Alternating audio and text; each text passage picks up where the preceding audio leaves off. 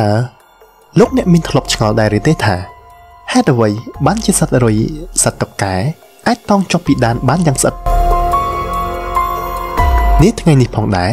ខ្ញុំបាទសូមនាំអារម្មណ៍ទស្សនិកជនមកតាមដានអំពីប្រវត្តិនិងមូលហេតុដែលធ្វើឲ្យរុយនិងសត្វតុកែអាចតោងចុះពីដានបានយ៉ាងស្អិត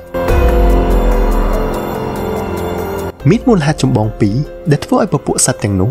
អាចតោងជាប់នឹងពីដានឬក៏ជញ្ជាំងបានយ៉ាងស្អិតដូចនេះមូលហេតុទី1គឺរោមប្រឆាំងដំណើររអិលគឺដោយសារកូនខ្នើយតូចៗពីរនៅត្រង់បាតជើងតូចៗរបស់រុយនោះហើយដែលអាចធ្វើឲ្យវាដើរបានយ៉ាងងាយនៅលើពីដានឬតោងជាប់នៅលើផ្ទៃកញ្ចក់ដែលកំពុងវិលជាដើមកូនខ្នើយនីមួយៗមានរោមយ៉ាងច្រើន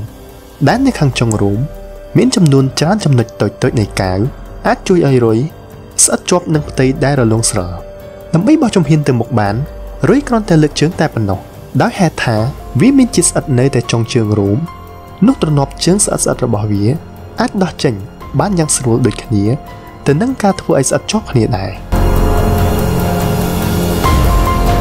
ទី2មានភាពស្អិតជាប់ពីពេញ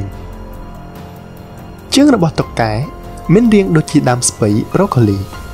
ដែលធ្វើឲ្យវាមានមោទនភាពក្រៃលែងអានុភាពនៃការតោងស្អិតជាប់ដ៏អស្ចារ្យសត្វល្មុននេះអាចរត់ចេញដេញចាប់រុយទោះបីនៅក្នុងករណីក្បាលរបស់វាសំយងចុះក្រោមក៏ដោយឬតោងជាប់ស្អិតនឹងពីដានក៏បានដោយគ្រាន់តែប្រើមេជើងមួយរបស់វាតែប៉ុណ្ណោះអាវុធសម្ងាត់របស់វាគឺរោមសៀតដែលមានរាងដូចជាប្រែងជ្រូករោមដ៏សែនតូចៗទាំងនេះមានប្រមាណជាង50,000រោមសម្រាប់ជើងមួយហើយរោមទាំងនេះបែករយៈជារំយោលរាប់រយចម្រៀកតូចៗ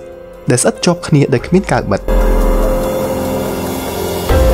ដោយសាររោមរំយោលរាប់លានរបស់វាអាចធ្វើឲ្យតុកែតោងស្អិតជាប់នឹងជញ្ជាំងហើយចលនាមួយដើម្បីប្រែទិសរបស់រោមស៊ីតេអាចឲ្យតុកែរបូតធ្លាក់ពីលើជញ្ជាំងនោះបាន